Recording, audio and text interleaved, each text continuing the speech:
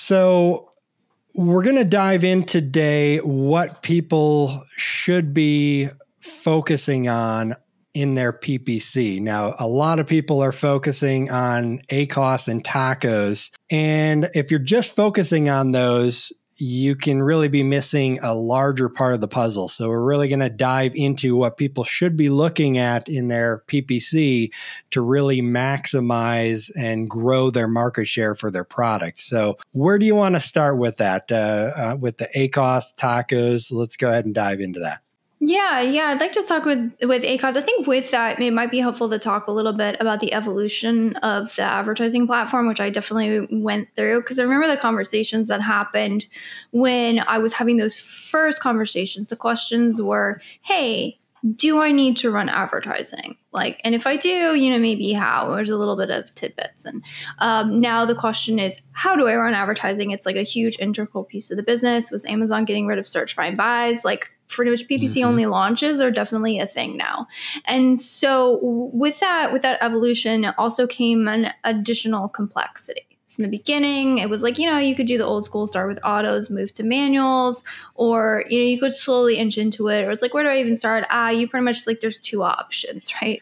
And start with this one. These days, the complexities just seems to be exponential. In addition to that, there's been just a real uptick of Amazon putting more advertising placements on their platform, which is great for Amazon. Sure. Also means there's less organic spots. So it's much harder to, much more competitive game these days and much more of a pay to play type system. And then the other one is the increase in competition.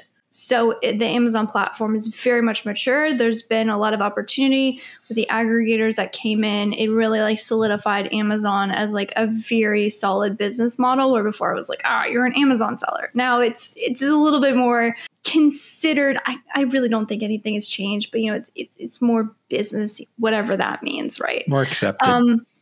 More accepted. That's a good way to put it. I like that.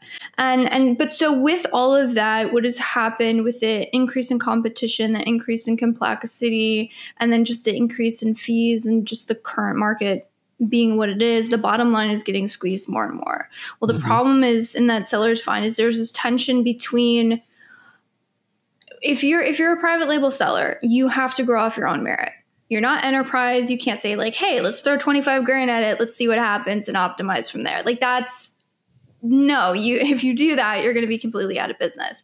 And so there's this tension and necessity to figure out a way to be able to still grow your business. Because that's the other factor, is that Amazon advertising will grow your business. It will lead to organic market share.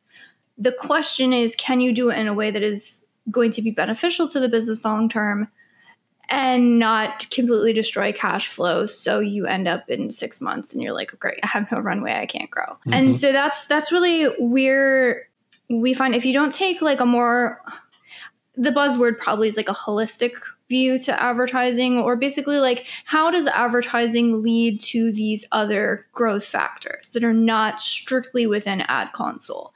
And so what we find is that any sellers who are specifically focused on ad console as their only metrics will oftentimes, again, due to the rising competition, due to the complexity, will lead them to make decisions that hurt that long-term growth strategy. And so why it's a problem if you only focus in on ACOS, or you're only focusing on ROAS. On other marketing platforms, that makes total sense, right? Because you're only looking at that one specific platform. It's not it leads to additional growth factors. Or you might be looking at, say, customer lifetime value in those cases, which makes total sense. But the thing is that with the Amazon platform, customer lifetime value actually extrapolates out to additional shoppers finding you, not just that one shopper repeat purchase. And so what we find is that it really takes, again, taking a broader, more long-term view to what your advertising is doing. A good barometer for that tends to be, TACOS is a good one because that plays into profitability metrics. The other one that we would look at, we call the ratio of ads to organic, we call it ad sale percentage. So ad sales divided by total sales, what percentage of my total sales is being, do I have to rely on ads to generate?